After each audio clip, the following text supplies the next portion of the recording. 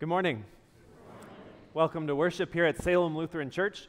My name is Paul Wilde. I'm one of the pastors here, and it's my privilege to lead you in worship this morning. Special welcome to any guests here with us this morning, as well as all of Salem's members who are here to worship God in His house. We also welcome those of you who are watching as we live stream this service this morning. We're glad you're able to join us from wherever you're joining us from.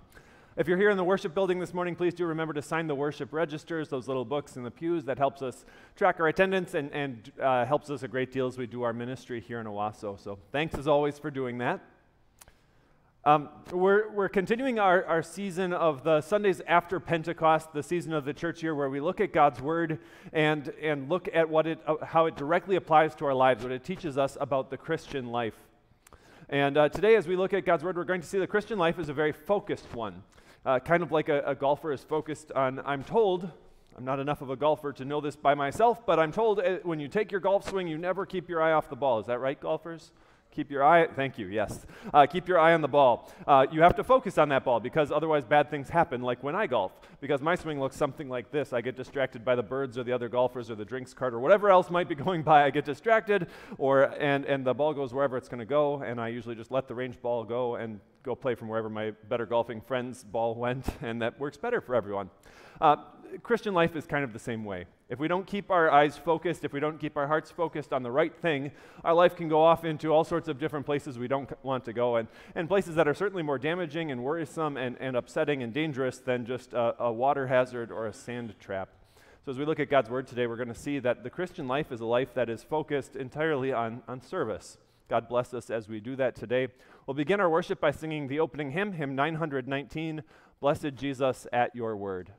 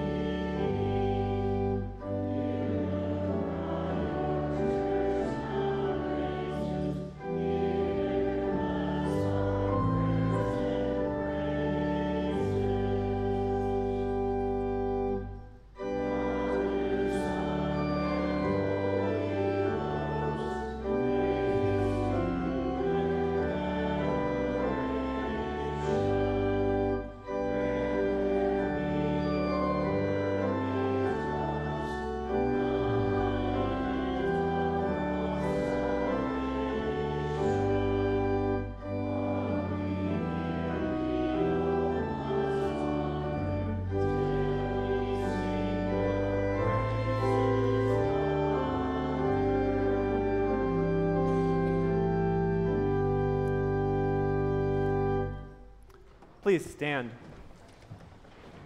For worship this morning, we follow the service setting 2. You can find that on page 172 in the hymnal. It's also projected on the screens.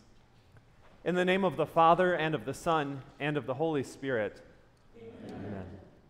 If we claim to be without sin, we deceive ourselves, and the truth is not in us.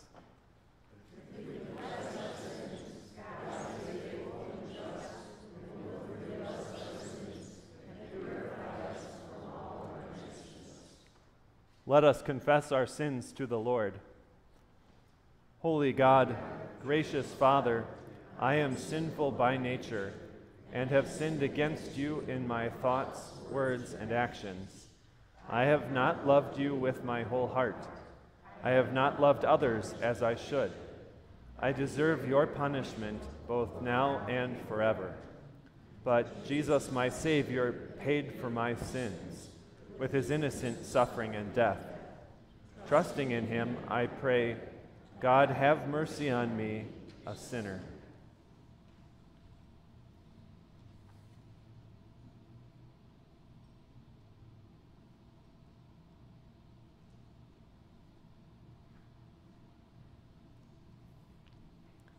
Our gracious Father in heaven has been merciful to us. He sent his only Son, Jesus Christ, who gave his life as the atoning sacrifice for the sins of the whole world. Therefore, as a called servant of Christ and by his authority, I forgive you all your sins in the name of the Father, and of the Son, and of the Holy Spirit. Amen. In peace, let us pray to the Lord. For the peace from above and for our salvation, let us pray to the Lord. For the peace of the whole world, for the well-being of the Church of God, and for the unity of all, let us pray to the Lord. For this holy house, and for all who offer here their worship and praise, let us pray to the Lord. Help, save, comfort, and defend us, gracious Lord. Amen.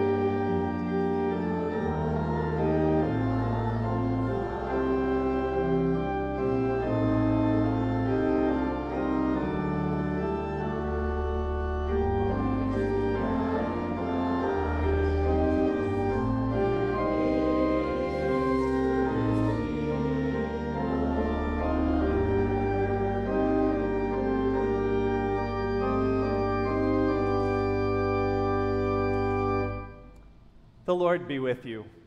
And also with you. Let us pray. Almighty God, we thank you for planting in us the seed of your word.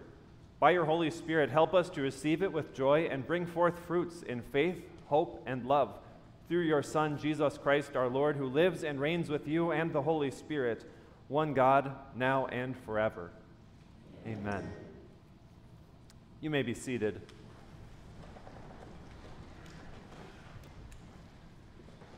The first reading for this Sunday comes from Genesis chapter 18.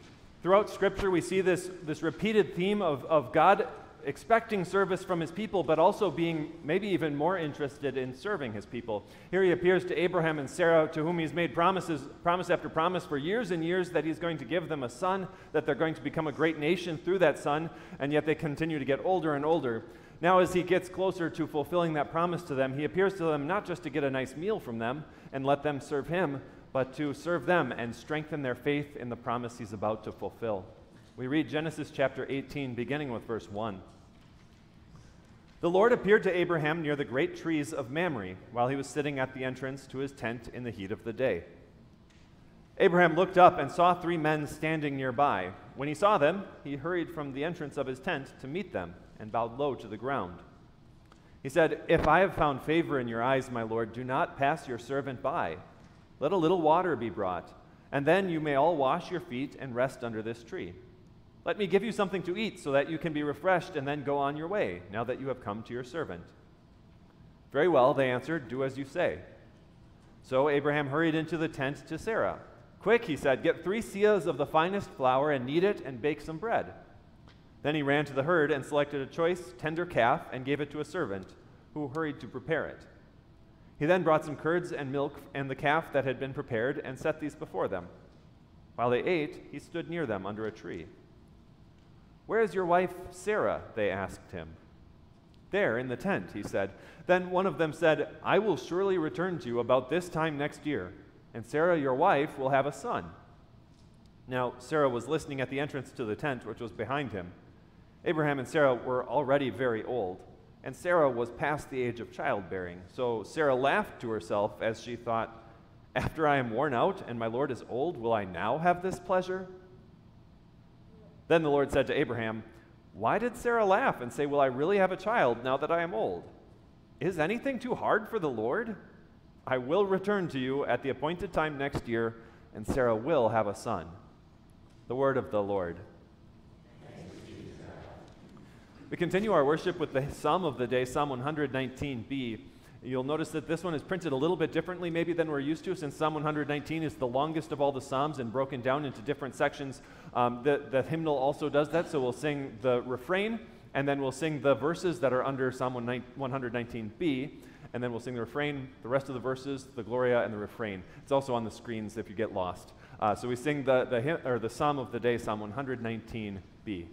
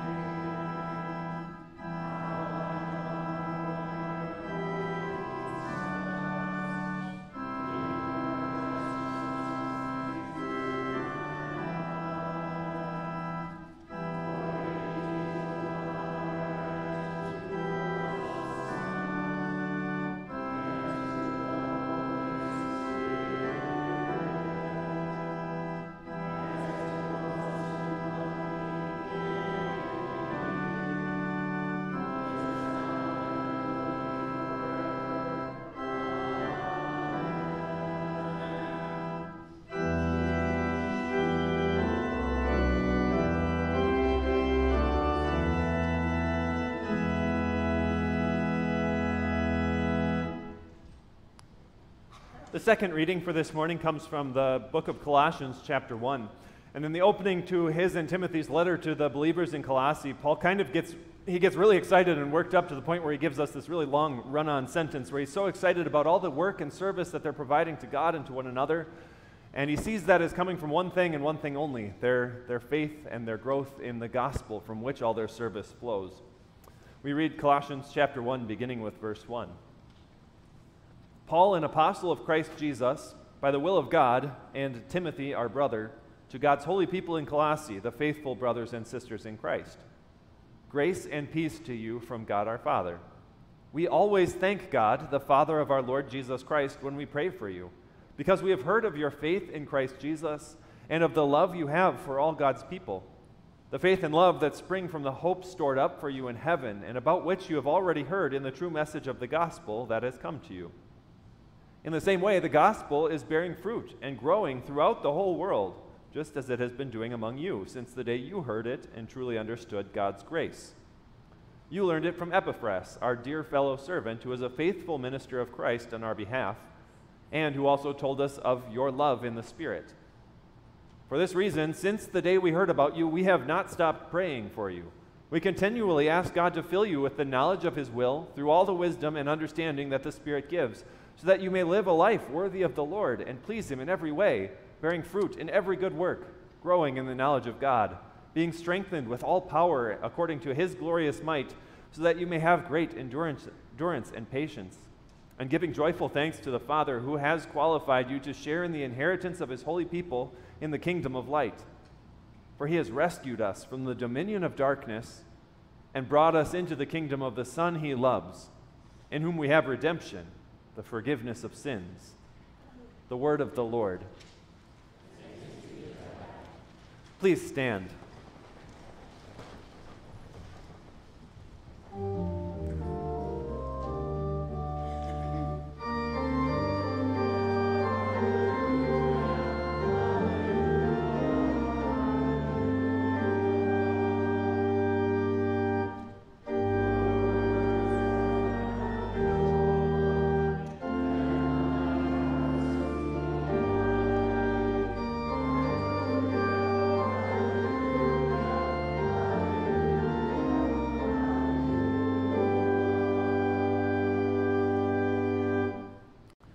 The Holy Gospel for this Sunday comes from St. Luke's Gospel account, chapter 10. These verses serve as the basis for our sermon as well as the theme for our worship. We read Luke chapter 10, beginning with verse 38. As Jesus and His disciples were on their way, He came to a village where a woman named Martha opened her home to Him. She had a sister called Mary who sat at the Lord's feet listening to what He said. But Martha was distracted by all the preparations that had to be made. She came to Him and asked, "Lord, don't you care that my sister has left me to do the work by myself? Tell her to help me." "Martha, Martha," the Lord answered, "you are worried and upset about many things, but few things are needed, or indeed only one. Mary has chosen what is better, and it will not be taken away from her." The Gospel of the Lord. You may be seated. We'll continue by singing the hymn of the day, hymn 645, One Thing's Needful.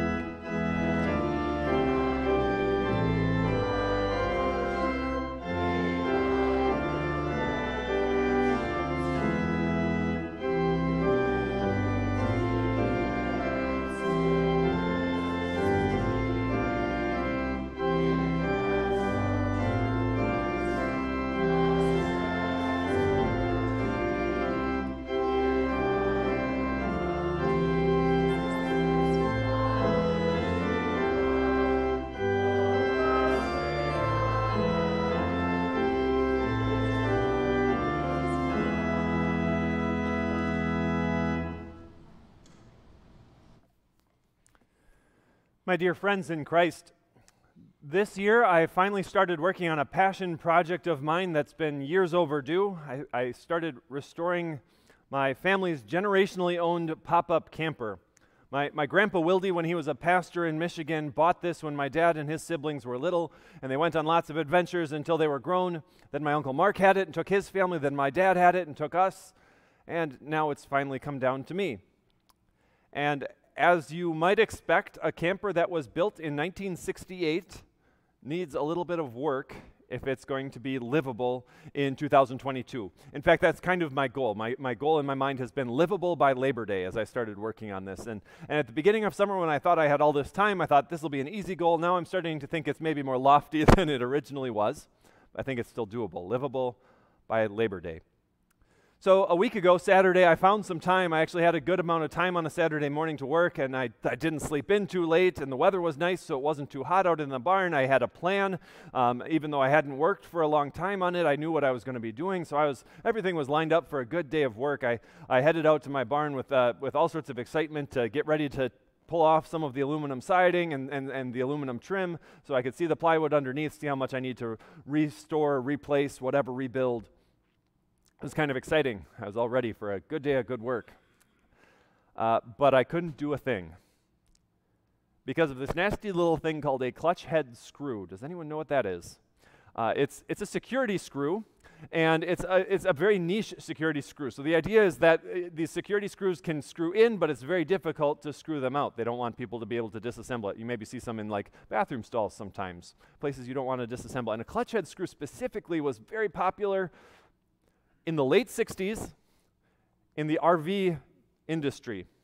So raise your hand if you have a clutch head screwdriver lying around the house. I do now, but that Saturday I had no idea where it was. So even though I had a barn full of all sorts of other good tools, even though I had all the equipment, all the supplies I needed to get some good work done, even though I had all the excitement and momentum and motivation to get something done, I couldn't do a thing because I could not take these silly bow tie looking screws out. Last Saturday, clutch head screwdriver was my one thing needful in life, at least in my life as an amateur camper restoreman. And today, as we contemplate the one thing needful in a Christian's life and what God teaches us about the Christian life, we'll see the one thing needful in our faith lives, the one thing that we can't do without at all, the one thing that without which our life becomes pointless and empty, and we find ourselves frustrated and anxious and upset and unable to accomplish anything like I was that morning in the barn. The thing that has to be the single focus in our entire lives is service. The Christian life is a life that is focused on service. And now, as well-trained and well-catechized Lutherans, I'm sure maybe some of you are smelling a bit of a rat when I say that, but most of the rest of the world would agree and say, yes, amen, Pastor, a Christian's life is a life of Christian service. Service to God. After all, love the Lord your God with all your heart, all your soul, all your mind. Is part of God's shortest summary of his law. And service to our fellow humans. Love your neighbor as yourself, right? Even atheists and agnostics and members of other religions around the world will say, yes, amen, Christians, please do this. Please be good people. Please live your lives of Christian service. Live up to the lofty ideals and goals that Jesus lays out for you in Scripture. And to our credit, we try. Right? Congregations like ours and denominations and church bodies around the world spend millions and billions of dollars every single year, and minutes and hours and days and months and years in service to God and others. Projects like digging wells and building orphanages around the world, supporting uprooted and hurting fellow believers in war-torn countries, providing medical help and education around the world. Even things like distributing pill bottles like we collect here at Salem and running a food pantry and more. What a beautiful thing that is. That brings great joy when that happens. That glorifies God as people reach out in love to others. This is not a bad thing in the slightest. And this is the kind of stuff that got Paul and Timothy so excited when they heard about what was going on at Colossae that they kind of made a run-on sentence that's hard to read. And we're just so excited about all the things God was doing through those people. But as important and God-pleasing and God-praising and God-glorifying and beneficial to the world as this service to God and others is, this is not the service that is the highest focus in a Christian's life.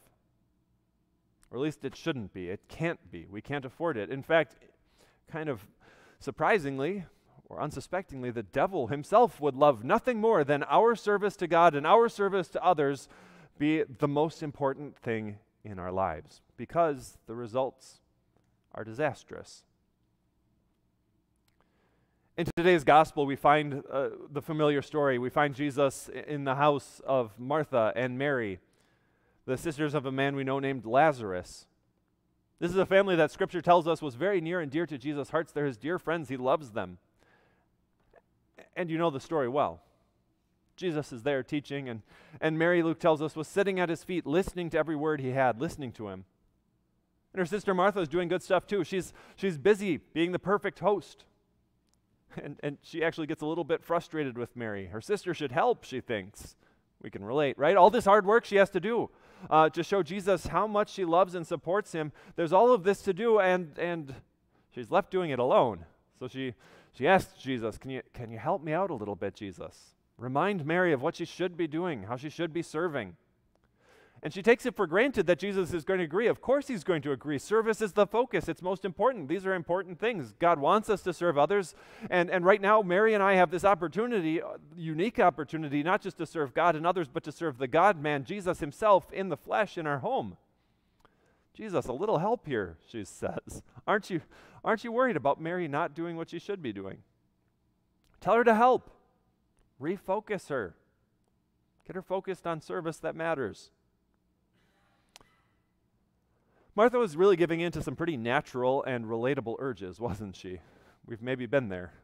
Our hearts and minds, they just naturally want to go to the things we can do, the things we can control, focus on those kinds of things, what we can do, how we can follow the rules, how we can do and believe and say the right things and and at the right time.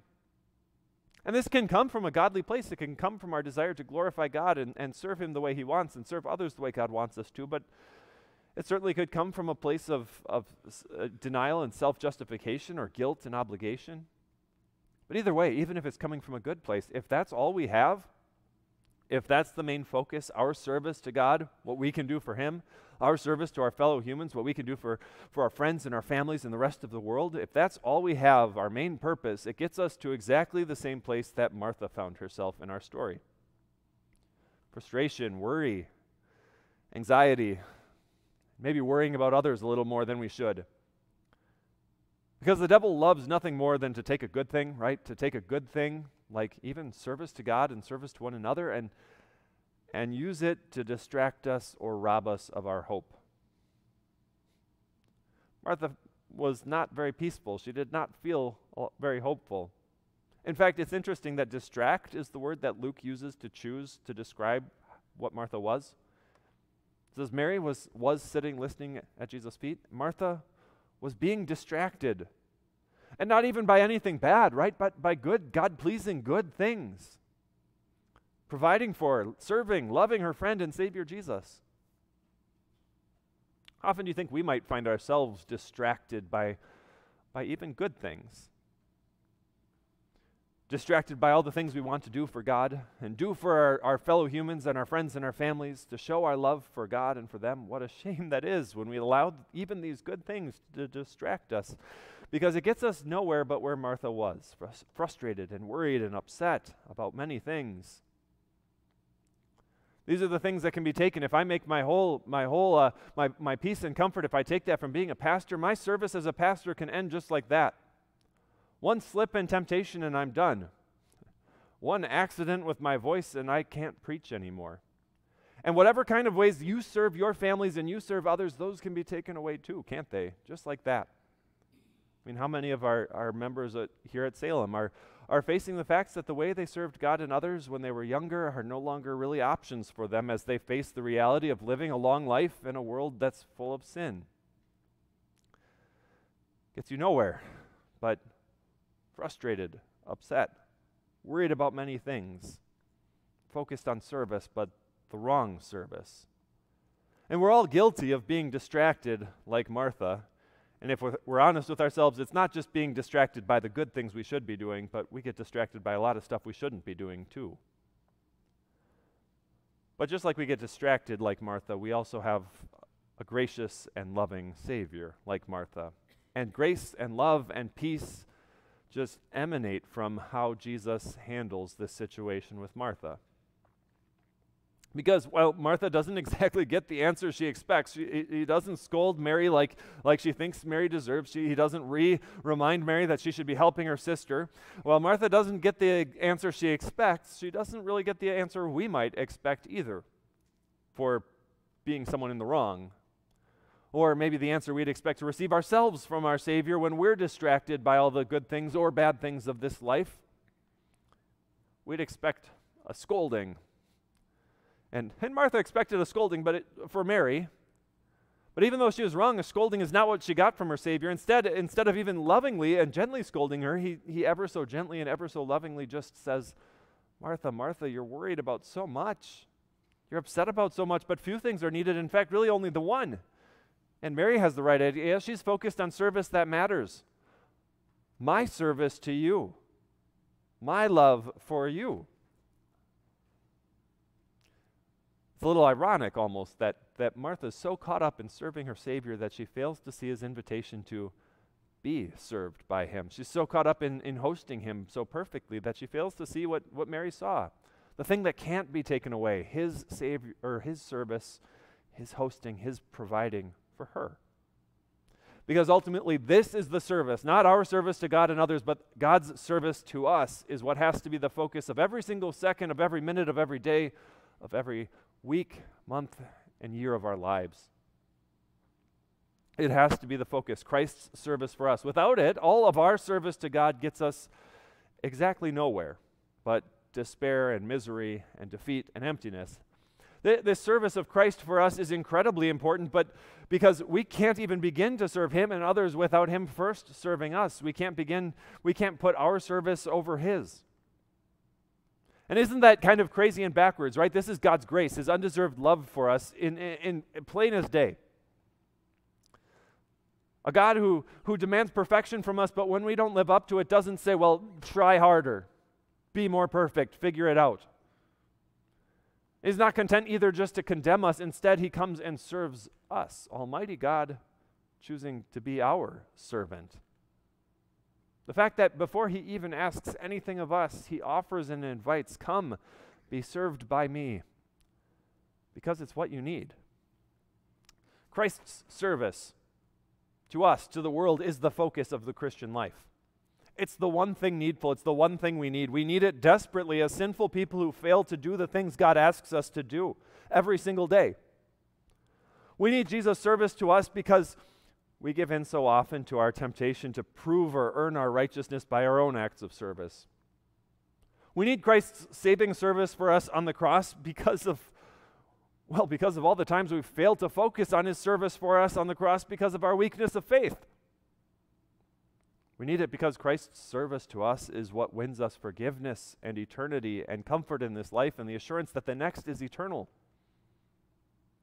But a focus on Christ's service is not just something for death. It's not just something you learn in catechism class or in Sunday school or whenever you find out about what God has done for you and you say, okay, excellent, I know that, now I'm good. That'll be good for me on the last day. Now I just got to muddle through the rest of life. And it's not just a dry theological point for us to know and be like, all right, I've got that knowledge, I've got that doctrine down, excellent. I know more stuff. It's not something that doesn't give us immediate blessing and relief in this life too, because it's for this life too.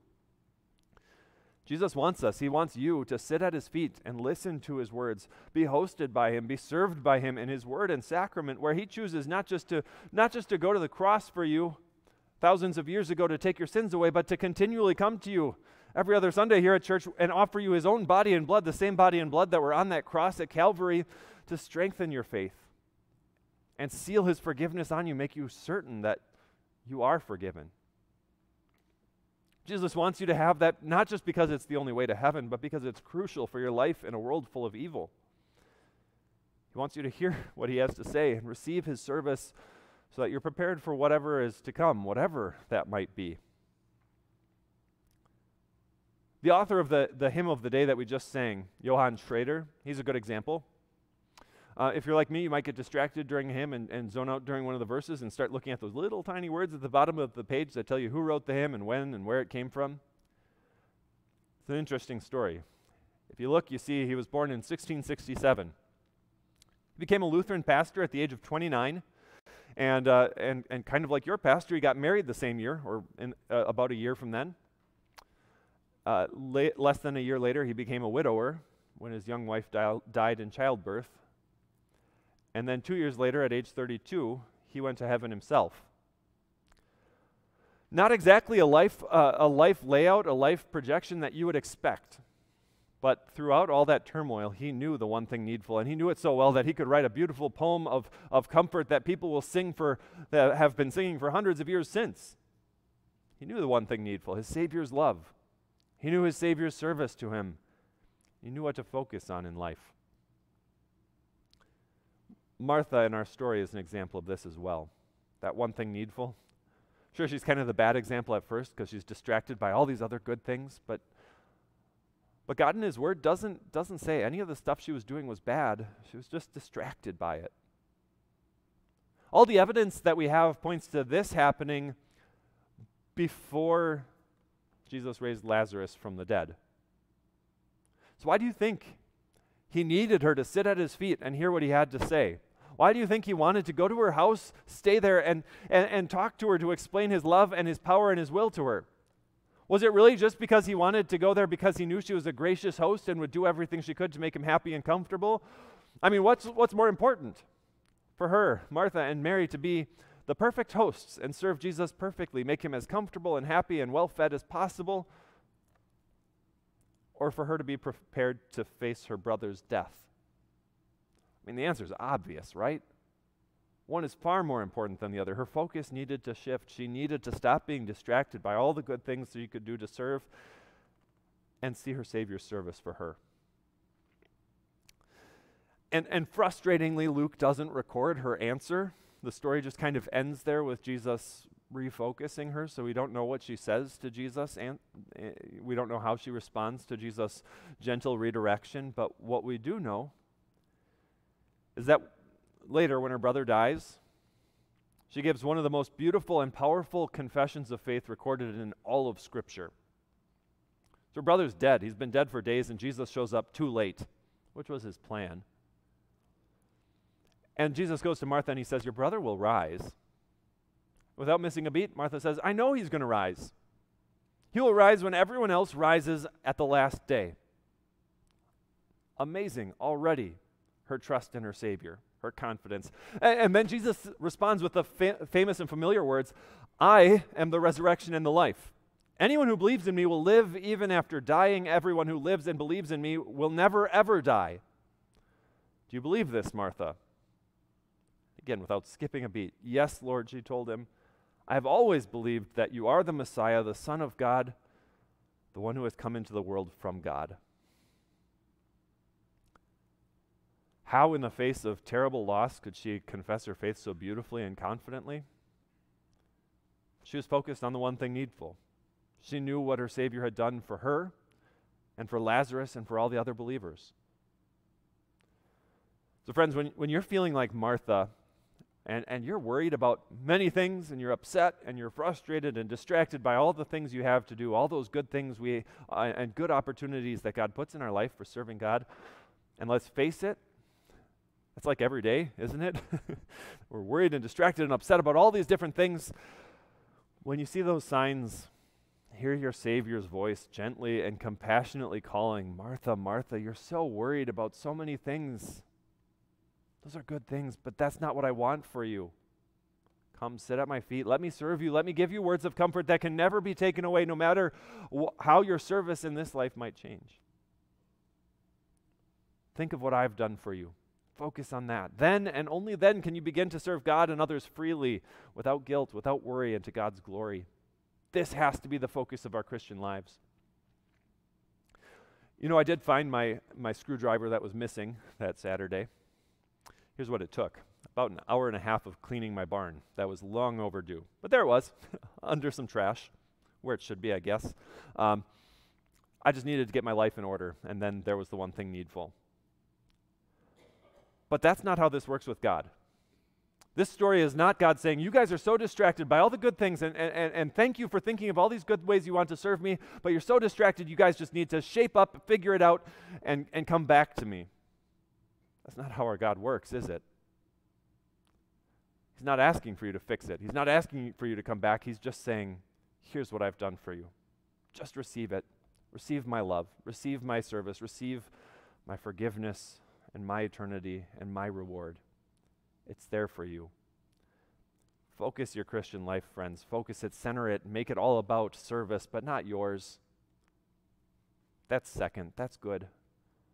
But it's not the main focus. Focus your entire life on Jesus' service for you. You'll never go wrong. Amen. Please stand. We'll continue by confessing our Christian faith in our Savior who serves us using the words of the Nicene Creed. We believe in one God, the Father, the Almighty, maker of heaven and earth, of all that is seen and unseen.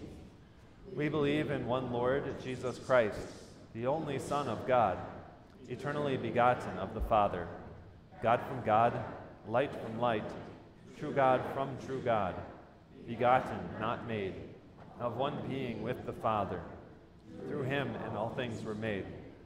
For us and for our salvation, he came down from heaven, was incarnate of the Holy Spirit and the Virgin Mary, and became truly human. For our sake he was crucified under Pontius Pilate. He suffered death and was buried. On the third day he rose again in accordance with the Scriptures. He ascended into heaven and is seated at the right hand of the Father. He will come again in glory to judge the living and the dead, and his kingdom will have no end. We believe in the Holy Spirit, the Lord, the giver of life, who proceeds from the Father and the Son, who in unity with the Father and the Son is worshipped and glorified, who has spoken through the prophets. We believe in one holy Christian and apostolic church. We acknowledge one baptism for the forgiveness of sins. We look for the resurrection of the dead and the life of the world to come. Amen. You may be seated.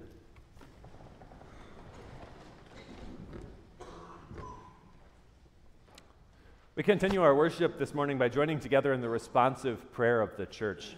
Let us pray. Eternal Lord, give us peace as we ponder the good news that you forgive our sins in Christ. Lead us to see clearly the path you have laid out for us.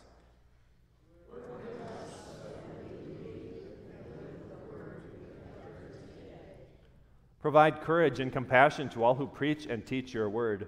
Fill them with a love like yours as they proclaim your grace to us and all people.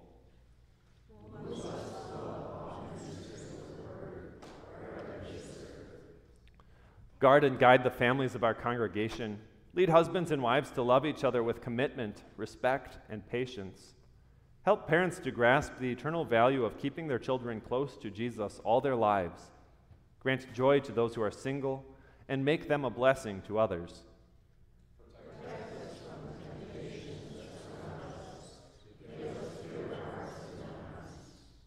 Provide wisdom and insight to those who make laws and set policies. Give us respect for those who protect us from crime. Lead us to value the rights of our fellow citizens and to defend those who cannot defend themselves.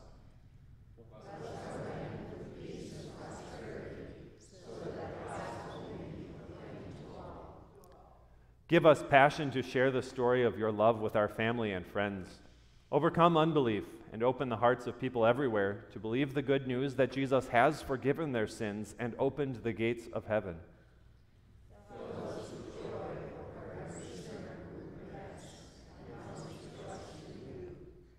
Extend your healing power to those who are sick and suffering in body or mind. Give patience and compassion to all who care for the sick and dying.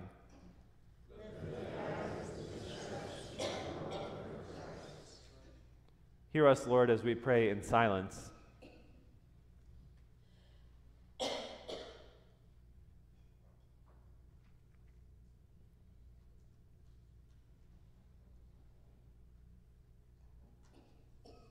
Gracious God, you govern and direct all things, and you love all people. Hear our prayers, spoken and silent, and answer them in your wisdom and grace.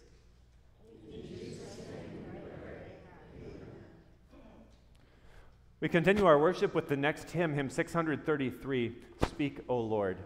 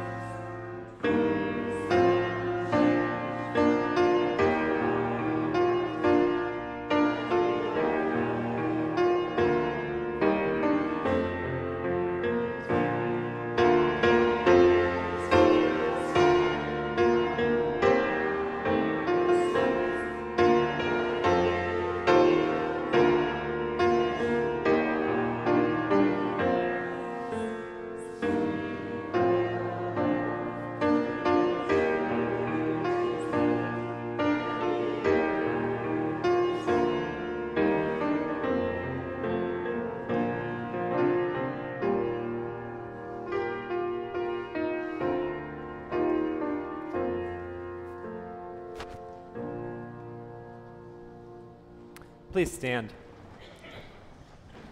We continue our worship with the celebration of the sacrament of Holy Communion.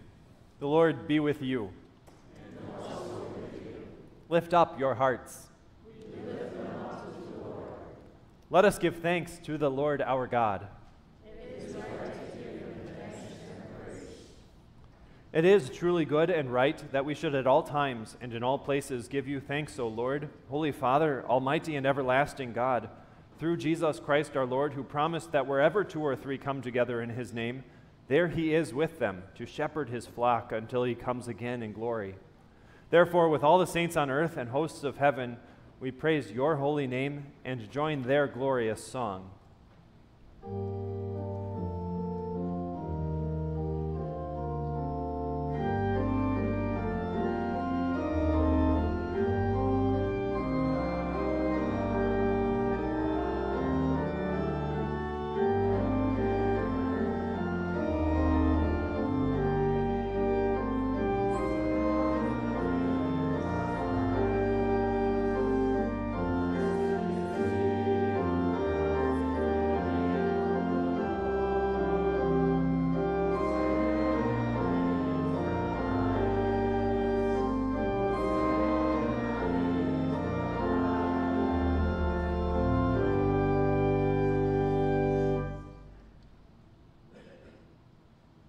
Lord God, you are worthy to receive thanks and praise from all people. You created the world and all who live in it, and in your mercy you saved us. We give thanks to you for the grace of your Son, Jesus Christ. Though in very nature God, he took the nature of a servant and became obedient to death, even death on a cross. He offered himself as a sacrifice for sin and redeemed us from its curse and penalty. He rescued us from the terrors of death and restored eternal life with you. He conquered our enemies and gained for us the kingdom of grace and glory. Bless us as we receive your Son's body and blood, and lead us to remember his suffering, death, and resurrection. Forgive our sins and fill us with the hope of new life in heaven. Hear our praise, and receive our thanks as we worship you, the Father, the Son, and the Holy Spirit. Amen. Our Father, who art in heaven, hallowed be thy name. Thy kingdom come, thy will be done on earth as it is in heaven. Give us this day our daily bread, and forgive us our trespasses, as we forgive those who trespass against us. And lead us not into temptation, but deliver us from evil. For thine is the kingdom, and the power, and the glory, forever and ever. Amen. Our Lord Jesus Christ, on the night he was betrayed, took bread, and when he had given thanks, he broke it and gave it to his disciples, saying, "Take and eat. This is my body, which is given for you. Do this in remembrance of me." Then he took the cup, gave thanks, and gave it to them, saying, "Drink from it, all of you. This is my blood of the new covenant, which is poured out for you for the forgiveness of sins. Do this whenever you drink it in remembrance of me." The peace of the Lord be with you always. Amen.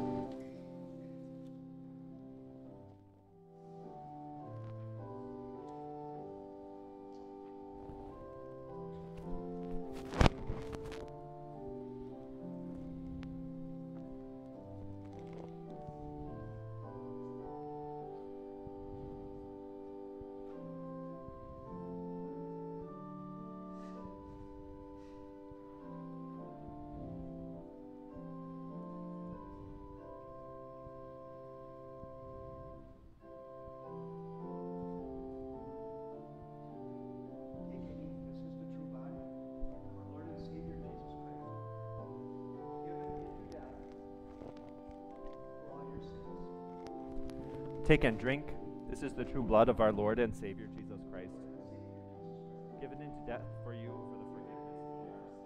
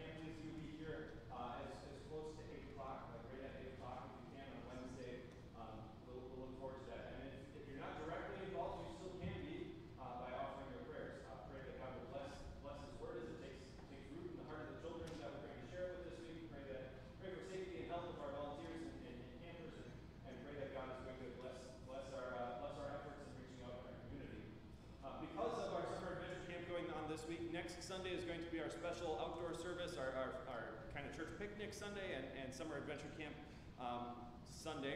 That means if you're here at 8 o'clock on Sunday morning, you'll be kind of a lonely crew. You'll be by yourself. The air conditioning will be nice, but other than that, you'll be looking forward to some fellowship maybe a little later. There's only going to be the one service next Sunday at 10:30, and it's going to be over at school, God willing, weather permitting. Another thing to pray for, it'll be on the school lawn. So bring a lawn chair and be ready to worship together with your fellow believers and to enjoy some food and fellowship afterwards. We have a food truck lined up. They're going to provide grilled cheese sandwiches with different toppings for us. So even if you're going to go to church on Thursday night so you can worship in the building, you have the opportunity then to just come at the end of the service and enjoy fellowship and food as well. I won't judge you for that.